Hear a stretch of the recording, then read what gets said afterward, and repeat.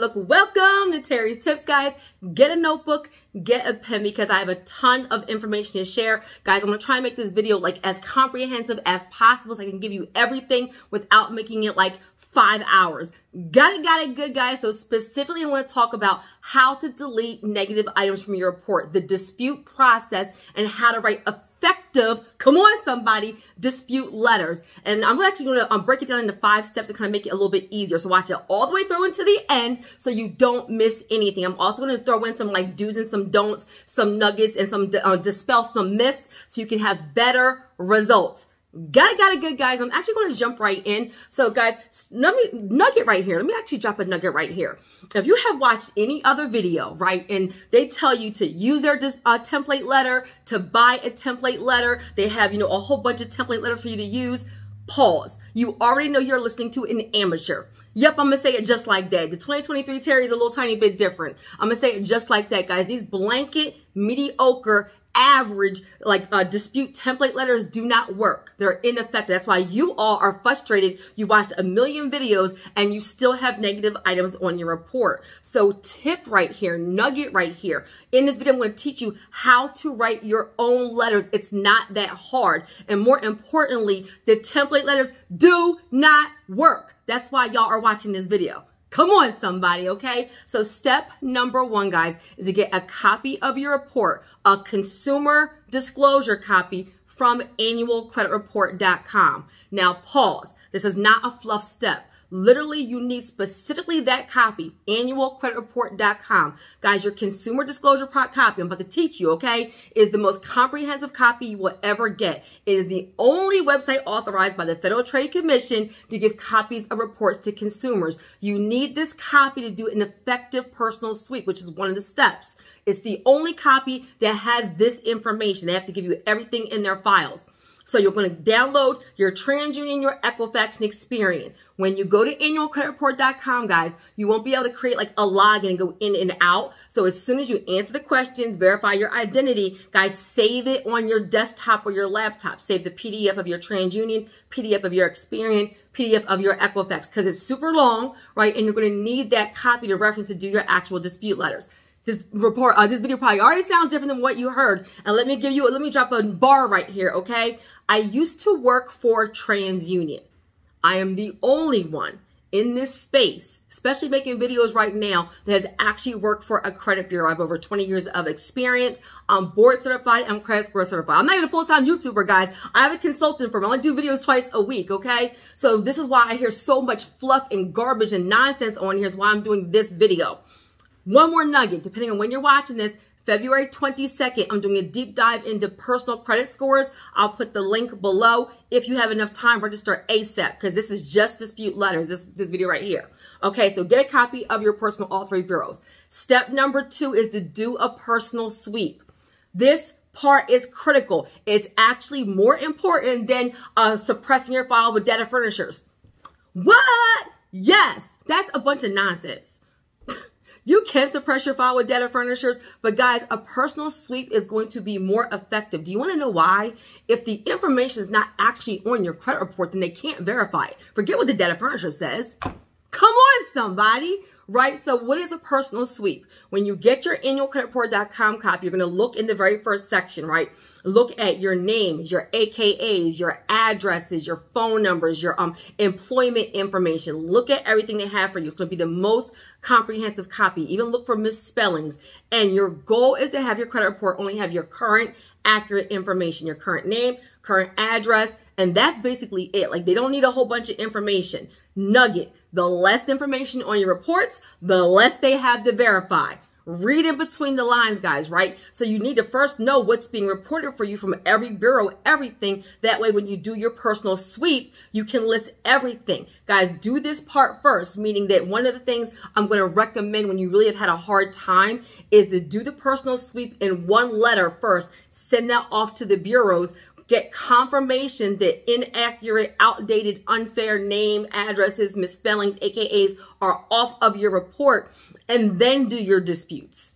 Come on, somebody, right? And so this is where, just nugget, The negative information on your report, negative information, this could be collections, this could be charge-offs, this could be repo, this could be foreclosure, this could be anything negative. The negative information on your report is tied to your personal information. They have to verify that it belongs to you, right? So if there is an address that is outdated, is your old address tied to a collection, and you do not want that inaccurate, outdated address on your reports, and you get that removed, and then you dispute the item correctly with the credit bureaus, well, it doesn't mean you don't owe the item. I'm trying to be like, I can only do so much in one video, but I want to be responsible with my language because that's what my brand is kind of built on, is transparency and really educating you guys, right? So it doesn't mean you don't owe the item. It just means that they cannot validate it or verify it, so they no longer have the right to report it on your reports. Nugget right here, the FCRA, Fair Credit Reporting Act. Guys, disputing items is the only way to get items removed from your report. I don't care what you heard, right? People just dress it up a different way, but it all boils down to you doing a dispute. Now, why? Because the credit bureaus cannot legally just go into your reports and just start removing items. You, the consumer, have to initiate an investigation or a dispute under the Fair Credit Reporting Act.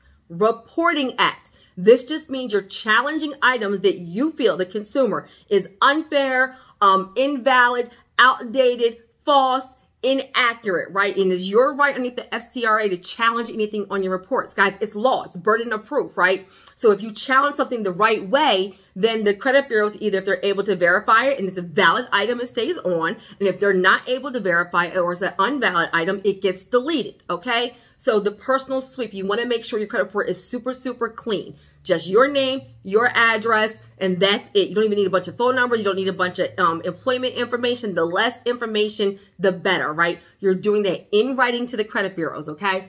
Now, the very next step is then after you do your personal sweep, you're sending that off to the bureaus. And when you send it off to the bureaus, provide 2 forms of ID. How many, Terry? 2. And guys, I'm going to do my nugget at the end. 2 forms of ID showing your current name and your current address. I recommend your driver's license and like a utility bill, right? Now, if your driver's license does not have your current address, y'all make me weak with this, then don't send that. And then send 2 utility bills, right? But your driver's license, your utility bill showing your name and your address, you're sending it and you're saying, hey, I am, Jane Doe. I'm Jane Smith and I live at, 123, Maple Lane. And here is my current name, current address, my date of birth, my social. You do need to provide that because you need the credit bureau to actually be able to pull up your reports, okay? And then here is proof of who I am. This information is inaccurate and list whatever names, whatever AKAs, any misspellings, any previous addresses, any employment information, any phone numbers, anything that is invalid, outdated that you want off of your reports tied to negative information as well. Write a letter, let them know exactly what you want to remove. You can't say remove previous addresses. No, you have to list everything out, guys.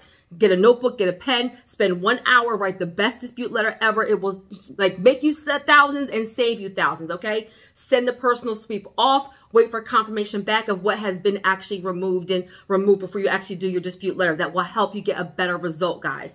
And nugget right here, do not do your disputes over the phone, do not do them online.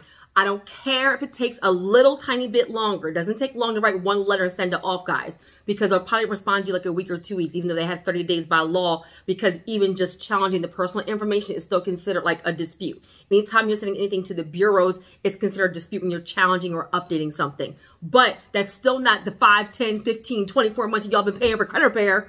Nonsense.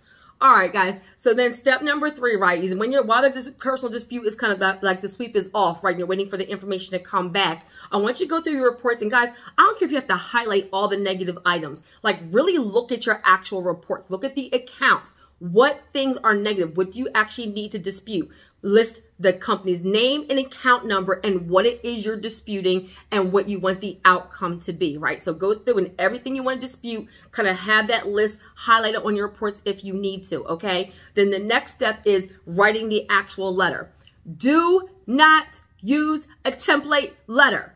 I'm telling you what I know, okay? So and guys, the definition of insanity is doing the same thing over and over again and expecting different results. So if you've been using template letters in credit repair for months and months and months and you still have negative items, then I don't need to say anything else. Come on, somebody, okay? So get your own Word document or a piece of notebook paper if you have to. You can handwrite it or it can be typed.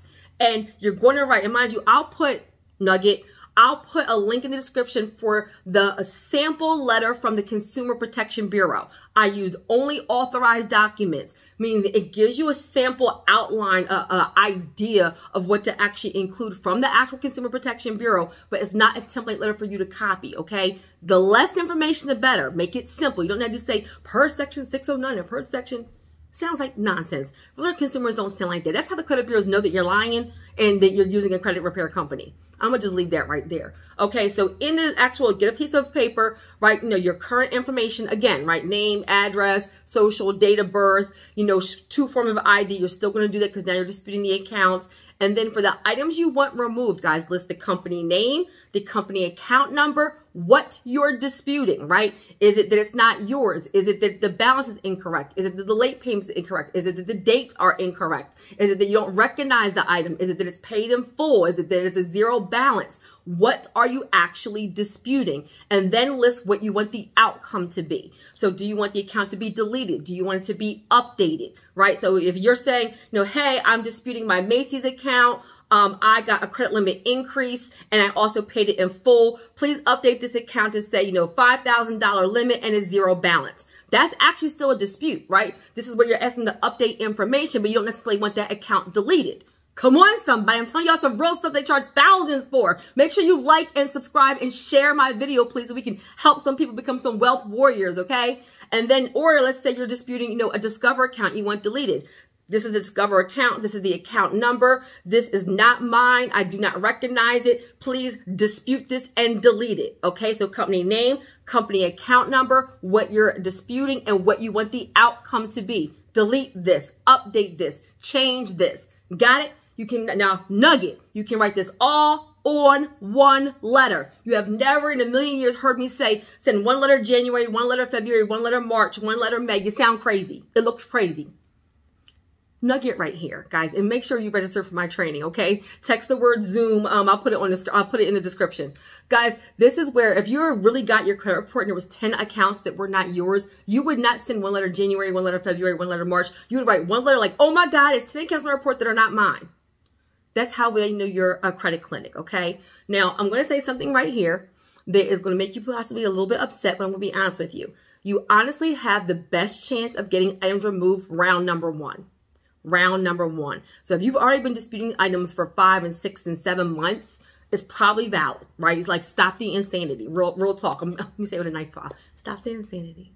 Guys, this is where then you may need to use Credit Builder account. You may need a plane. May need to look at other areas. You can invest in a one-on-one session with me. I have other videos on here, that can help you. There are still things you can do, but do not spend years trying to get one item deleted. If you disputed it like 5, 7 times, it's still on there. Still try the right way using my method with, the consumer disclosure copy, with your ID, with, doing the personal sweep, but you have lowered the chances because if you did it incorrectly or did it through a credit repair company already who did it incorrectly, then they probably already validated it. I'm just look, don't shoot the messenger, okay? I want to be transparent with my language to you guys. So you have all that information, then you're putting in one letter. Now you're sending it off to the credit bureaus, right? And that's like the 5th step, right? The 5th step is to send the letter to all 3 bureaus, TransUnion, Equifax, and Experian. Now, why? The bureaus are competitors. They do not share information. So if something gets deleted from TransUnion, that doesn't mean it's going to be deleted from Equifax or Experian. Remember, the credit bureaus are privately owned entities, right? But they are governed by government agencies like the Consumer Protection Bureau, the Federal Trade Commission. So because of compliance, I'm telling y'all some real stuff. Because of compliance, they can't just say, oh, okay, well, this bureau deleted it, I have to delete it. No, they have to do their own dispute process and document that. So send the letter. Guys, write one letter, make 3 copies into all 3 bureaus, send 2 forms of ID, send it certified. That way you can track when they got it and they have 30 days by law to respond to you. And then when you get the results, it's either going to say updated or it's going to say deleted or it's going to say it stayed the same. Got it, good guys. And for my nuggets, let me real quick recap. Write the letter on your own. Don't use templates. You're exercising your rights underneath the Fair Credit Reporting Act. 2 forms of ID with your current name and address. Send it certified. Do the personal suite first. I'm just going like off the dome, okay? Be specific with your disputes, guys. And you have the best chance round number 1. And then lastly, there's other ways to increase your score if you have a valid negative item that will not be removed. Do not fret. There are ways that you can get there. Nobody should be working on their credit reports for more than 3 to 6 months. I'm gonna just leave that right there, okay? If you need help, follow me, subscribe, and I would be happy to help you. And guys, and for my nuggets, I'm going to keep it short and simple. Stop using shortcuts and expecting a great result. Guys, when you do it quick and fast, that's why you don't have the results that you want. So anything worth having is worth working hard for. I've really simplified it in 5 steps that weren't really too hard, guys. So all you need to do is just do a couple of things the right way. Once you do it the right way, one good time, then you never have to do it again. So put in the work to have the results that you need, and honestly, leveraging your credit to build wealth, which is my thing, can equal 5 and 6 and 7 figures for you. So the next video you want to watch is how to create passive income in 2023. Now, why? Because many credit issues start as what? An income issue. So I will link that video, and I can't wait to celebrate your success.